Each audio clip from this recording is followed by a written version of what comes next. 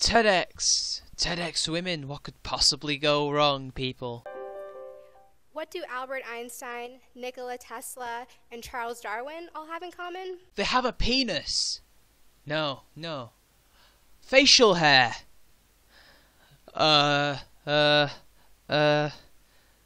Scientists? No, wait. Are they men? A lot. You did not give us the answer. You just said a lot. That is a cryptic answer. In fact, that is not even an answer. How dare you tease us with a question and then not give us the answer when we cannot figure it out? How dare you? How very dare you? What do those guys have in common with me? Not so much. Again, with these cryptic answers. What do you mean you don't have a lot? It's clear you work in a STEM field. They also worked in a STEM field. Therefore, I assume that is a similarity that you have with those three men. But I'm going to answer what you want to hear. And what you want to hear is the fact that we don't have much in common because I'm a lady. But I'm also going to answer with another answer that you won't like to hear. And that is, they actually have brain cells that can formulate a proper argument. You do not. No applause. So you awkwardly smile. Growing up, when I thought about groundbreaking innovators, people like that were who came to mind first. People who had accomplished unbelievable things, but who came from different backgrounds than me, who looked different from me, and who probably behaved a lot differently than me. Why, of course they acted and looked different than you. 1, they're white guys. 2, they're from a completely different time period than you. 3, they're men, so of course they act differently to you. But this is besides the point. This is not a literal thing that you want. We're not supposed to take it as that. We're supposed to take it as, because you're a woman, it's different. It makes it more difficult. And because you're a fellow Asian, that it makes it oh so difficult. Is that what we're trying to say? Is this another victim narrative bullshit as a way to answer why women aren't getting into STEM? Are you trying to blame the fact that because they're men and the fact that when we think of great scientific minds, they're mostly men, that's somehow a problem? Am I predicting what you're about to argue already? So when I realized that I loved studying and working in science, it kind of came as a surprise. And what I've learned is that... You stumbled for words just then. Did you forget what you were going to say? Did you not bother to memorize your own speech? Or is there somebody speaking into that microphone of yours? In that little headset that you've got? Or are you just genuinely dumb for a scientist? I'm just wondering, you know. I mean, I'm not trying to take anything away from the speech. That was just a very long and awkward pause. My own background and my limited view about my future is actually far from uncommon. Every young person has worries about their future. Every young person has a limited view of their future as well. I do not know where you're going with this. I don't know what this has to do with those three giants of science. And I don't know what it has to do with you, what it has to do with women, what it has to do with science. It has everything to do with you, but it has nothing to do with STEM and women, but I'm sure you'll get to that. Women are seriously underrepresented in science, technology, engineering, and math, collectively known as the STEM fields. Men outnumber women 1 to 6 in college engineering. Oh dear, Visa, oh, why are you stumbling over your words? Do you not have any public speaking skills at all? Do you not know how to memorize a speech? How can you do this at such an important and supposedly prestigious talking event as TEDx? And why do you have such an issue with men being in the majority of these STEM fields? Why is that a problem? It's not harming anyone. Women are choosing not to go into these fields for whatever reason. Although I'd like to wager it's because of you feminists fear-mongering them, saying that it's a toxic environment. But, you know, we'll save that for later. For now, let's just revel in your ineptitude. Men outnumber women 1 to 10, actually, in college engineering classes, 1 to 6 in the engineering workforce. And the women who do have STEM careers end up making, on average, only 86 cents to a man's dollar. Citation needed for that statistic. The old wage gap myth keeps cropping up in all of these useless and pathetic feminist speeches that do nothing to save the world, do nothing to change anything other than line their own pockets, making them a little bit richer on the side, but not really doing anything else for the world, and just generally making us all have to put up with shit like this, and messing with my brain and making me feel like mush. Now, to answer this, it's very simple, really. Women don't work as much as men. Women take more breaks than men. They don't negotiate as competitively and as hard as men do for higher wages. There's loads of other reasons why they aren't paid as much as men, on average, over the course of their careers. Although she's trying to make it look they aren't paid as much as men, where in fact they are paid the same wages, but for other reasons they do not earn as much over the course of a year and their careers. She's trying to mislead us. And again, why is it such a problem that it's male dominated? Nobody has a problem that nursing or teaching is female dominated. Nobody cares. In fact, we don't care so much that when a teacher commits statutory rape, we victim blame.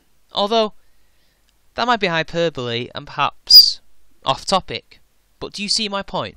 And you can't even get your facts straight anyway, so stop giving us one statistic then immediately correcting yourself, because this shows a lack of preparation for this speech, and one must wonder why you are here in the first place.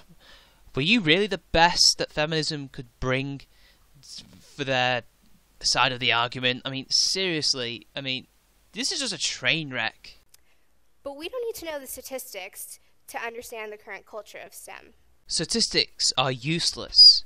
Feels, on the other hand, now there's something that is useful for my argument, because statistics schmistics, you know? I'm a feminist, who needs that shit? All I need is to parrot the same old bullshit, use anecdotal evidence, and hey ho, let's go. I've got myself a lovely narrative and an argument for you guys to savour at home. All we need to do is watch an episode of Silicon Valley, a show about a tech startup, and wonder, where are the women in this world, and what are they doing? Ah, a TV show! That's a great source for a debate. That's a great source for an argument for which to base an entire speech on as well, isn't it? Well done, love. Well fucking done. Would you like a sticker? Would you like a brownie point? Would you like to be in the teacher's good books? Well done. You used a TV show as a source. Wow. Expert. Expert. That's what you are. Expert. I'm not even being grammatically correct. You are expert. But in our society, the lack of women in STEM has become so normalized that most young girls don't even really consider pursuing a career in one of these fields. No. You see, I could say it's become so normalised in nursing that it's female dominated that most men just don't consider it a viable job. Forget personal choice, it's the patriarchy that's at fault for this. I know you didn't mention it, but that's clear what you're trying to say. You're trying to say that it's society's fault that these women aren't going into STEM, despite the fact that these people have their own choices and they clearly just don't want to be in STEM for whatever reason. Why is this? Some people will tell you that women just aren't as adept at hard sciences and quantitative reasoning as men. Who or whom? Citation needed, Visa. Citation fucking needed. But that's definitely not true. Looking at this speech from you, I'm not surprised that some people think that. And look, can you hear the sound of muffled, awkward laughter? That's the sound of an appreciative, yet pitying audience. Others will tell you that women just aren't interested in STEM. That is correct on many levels, but citation needed. Who is saying this? Apart from me, and a few other people like me. But come on, no citations have been presented. And this idea is a little more complicated. Pray, do tell. We know that boys and girls report equivalent levels of interest throughout school up until high school. Citation needed. But at high school, interest begins to decline in girls.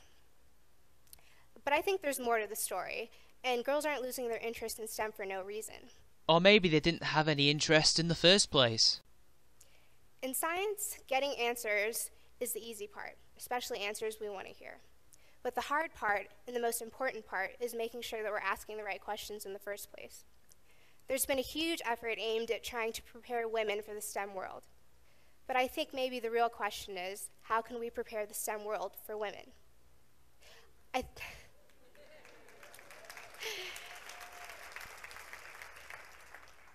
So this is how meritocracy dies, with muted applause.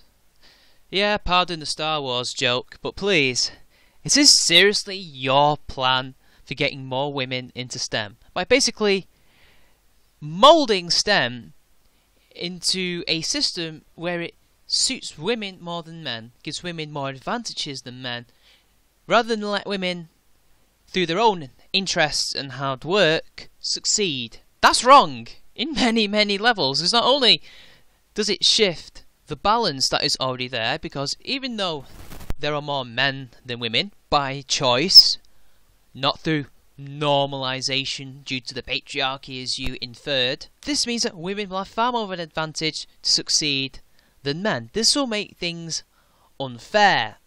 And if this is seriously your answer to this problem that you speak of, then thank God at the moment you do not run this field, because it will just collapse. The meritocracy has worked just fine. I think that this lack of interest we're seeing is largely driven by some unwelcoming aspects of STEM industry.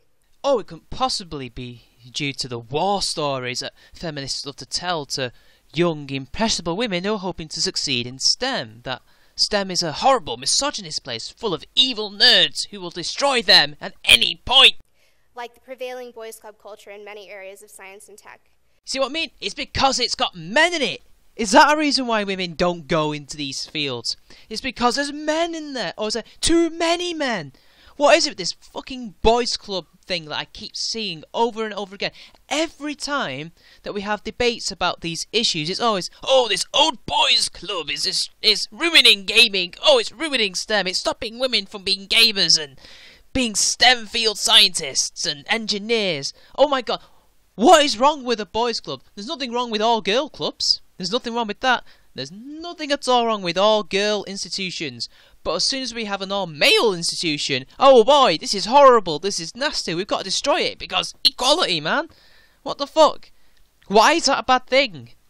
You've yet to give me a reason why this is a bad thing. What do you mean, a boys' club mentality? They're fucking nerds. They're not jocks. Why do you think they're in that field in the first place? You can ask women who work in these fields, and a lot of them will tell you that they end up hiding their femininity and they strive to be one of the guys in order to avoid being ostracized by their colleagues.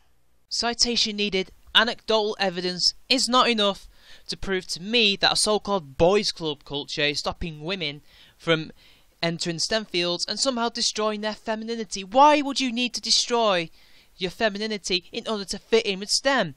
STEM is one of the most female-friendly places on the planet. They want women to join them. They are desperate for women to join them. These men love the fact that they have female colleagues. Because, I know this is probably anecdotal, but men don't like working with other men all the time. It's not that we don't get along, it just gets boring without women. That's all. A woman in a place like that would be a breath of fresh air to these guys. The idea that they want these women to abandon their femininity to fit in is patently absurd. That's a little ridiculous.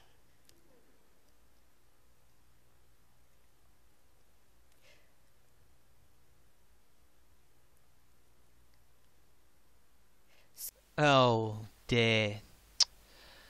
Oh, very, very, very dear. So what are we going to do about it?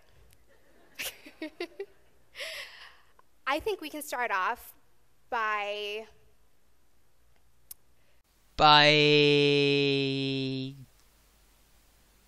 destroying gender equality and the meritocracy that currently exists within this field. You know, the system that got you where you are now. Without this system, you would not be making this talk about trying to destroy the very system that helped you be where you are. Discussing these issues that we've experienced and making sure that we're not going through them alone. Yeah, shut up, men. The women are talking about women's issues. Darlings.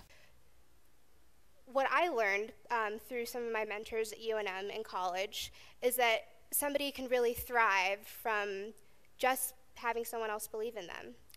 I always thought that I wasn't science material, but I was lucky enough to come across teachers and employers who had no doubts about my ability and set no limits on what I was capable of doing. So eventually, when I looked at the data about myself, I was forced to conclude that I could be a scientist. And importantly, I could be a leader in science. So I got really excited about this. What has your personal sob story got to do with this argument? Also, learn some proper public speaking skills. And for the past couple of years, I've worked with an organization that offers free science education to kids in the South Valley neighborhood in Albuquerque. And what I've taken away from this experience is Albuquerque is an amazing place because there's so many women doing incredible things in STEM. And you're going to be hearing from a couple of them later today. And these women can serve as incredible role models. If you take an uncertain kid, show her someone who came from a similar background and who's doing incredible things, and offer her an opportunity to lead the group, you can inspire some serious growth and confidence. You keep mentioning your background as if that was some kind of barrier. You're Indian. Your ethnic group, at least in the UK at least, but I'm not surprised if it was the same case in America, especially as among males at least, them and Chinese Americans and white Americans are amongst the most successful and most employed ethnic groups in STEM. You cannot talk about your background being a barrier and giving you low confidence in your abilities. That may come from you inside, because this is very much a projection. You're trying to project your insecurities onto women who want to come into STEM, rather than, reality. Your background has nothing to do with this. That is a non sequitur of the highest order. So, I want to see my organization and others step up and offer a voice to girls in the world through STEM mentorship. These girls have no voice in STEM, yet here you are at TEDx telling this audience that they don't have a voice. Well done, love. Well done. I believe that if we share... Now there has to be something in that earpiece that is telling you what to say. No one can be this bad at public speaking, especially when you must have prepared for this beforehand. You can't be this inept. Who we are, what we bring to our jobs, and what we bring to the world, we can create amazing things. So, if we want to invest in the future of our society, let's all get our 86 cents together and we can make some big changes.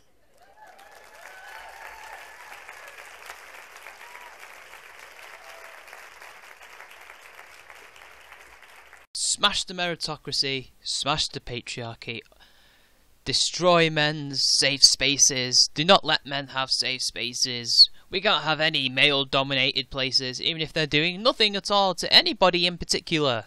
Only then will we have true equality. I've had enough of these people for one day.